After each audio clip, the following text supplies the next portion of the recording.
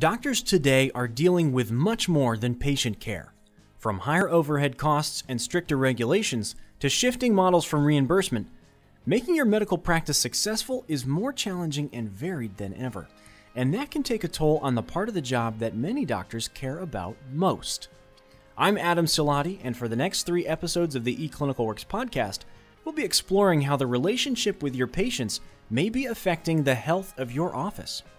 Is the doctor taking on too much responsibility? Are patients willing, even eager, to become fuller partners in their healthcare? How are offices working to make that happen? And what is this healow thing? We'll define that for you and hear how clients view healow as the key to empowering patients for their good health and to enjoy a stronger patient relationship.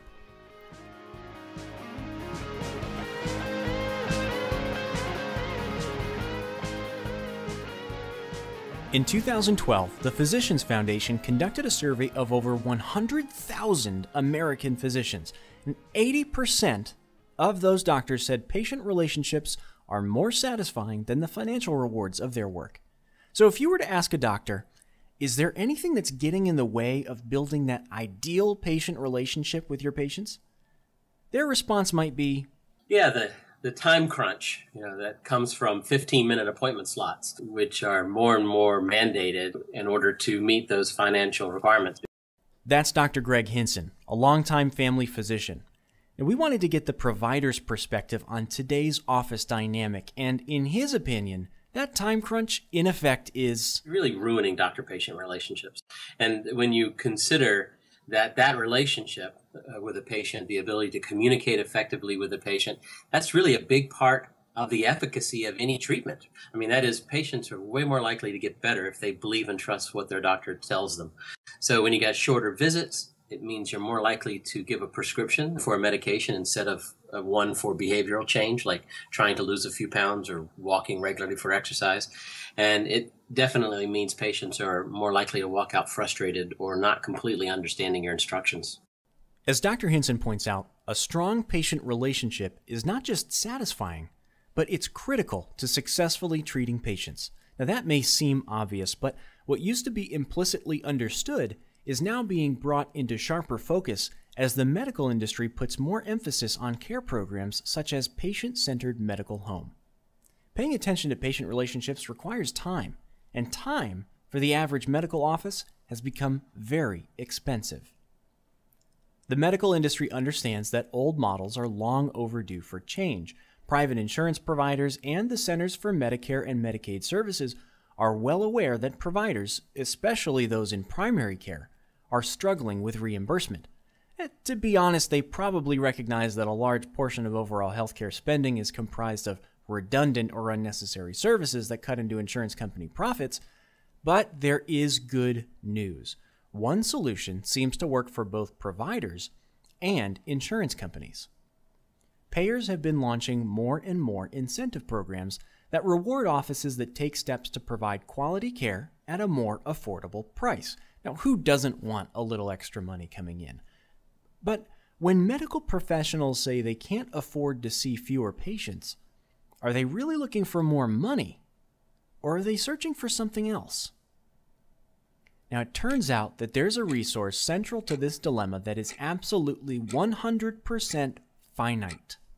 It's equally available to everyone, but it can be extremely hard to come by. Everyone knows the old saying, time is money. So if you find yourself short on money, but long on time, well, then you can spend that time making products or providing services and earn money in return. So the doctor's office sets up a schedule, fills it with patients, and theoretically our time and money problems should be solved. Most offices will tell you, however, that it's a bit more complex than that, and they're often required to see more patients than they would like. The irony is that by seeing more patients each day, physicians actually see less of each patient. So that means that the very thing that doctors and patients care about most, their relationship, gets less attention than it deserves. Any way you look at it, today's medical professionals are taking on an enormous amount of responsibility. Doctors and staff continue to care for patients amid stricter documentation requirements, changing technology, and falling reimbursements.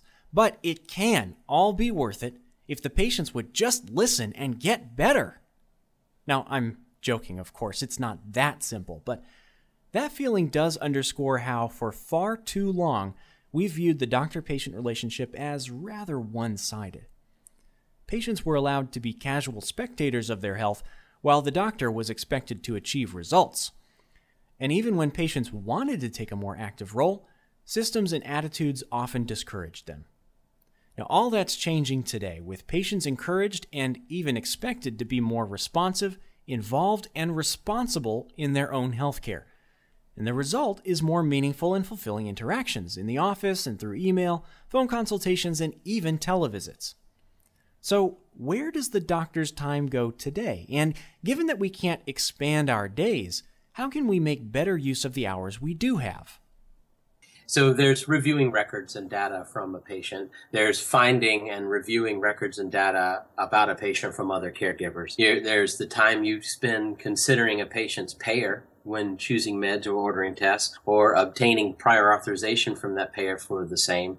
There's the obvious time that's spent documenting visit notes, calls about inpatients or calls from colleagues and about referrals.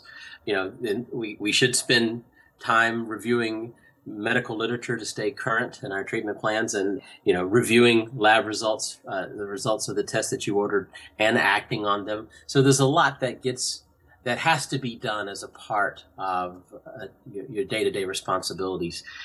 The provider's main job is to care for patients, so is it any surprise that much of the time that could be spent seeing patients is spent addressing tasks related to patient care? There are things like lab results to review, appointments to confirm, refills to authorize, documents to transfer, and phone calls. If you work in a medical office, you can probably hear the phones ringing in your ears even after you've left the office. Just listen to what these clients were going through. When we started with Patient Portal, we were getting over 500 phone calls a day. Well, basically, we were getting about 270 to 320 incoming calls. And most of these calls, about 65% of them are for the appointments, either to make it, change it, cancel it, things like that. Does that sound familiar? We could debate all day how we got to this status quo of what's become the modern doctor's office, but the reality will still be there.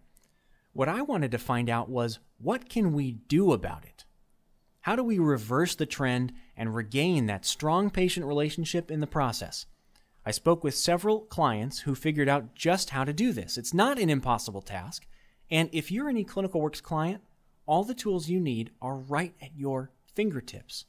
Among the people I spoke with, they all shared some common traits. These offices were able to spend all the time they wanted to build their patient relationships because they discovered how they could better manage patient expectations and patient access to their office in order to reduce their operating costs.